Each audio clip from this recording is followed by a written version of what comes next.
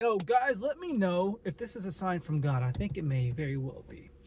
Anyways, I'm 32, getting older, haven't got married yet, and sometimes, I've had trouble with attracting women who I actually want.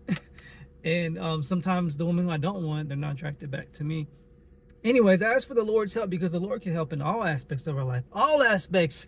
Even, why am I talking with my hands like Trump? No, all aspects, such as with women if you're a man. Anyways, the Lord helped me to gather confidence to, get out my comfort zone, talk to a woman in the gym yesterday. She seemed happy to talk to me and cool. That was amazing. Then I went to Publix, easily sparked up conversation with the cashier, just getting out my comfort zone, talking to more women.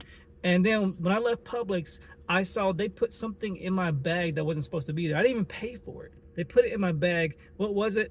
Hot salsa. Yo. The Lord might be saying, I'm spicy hot right now. Hallelujah.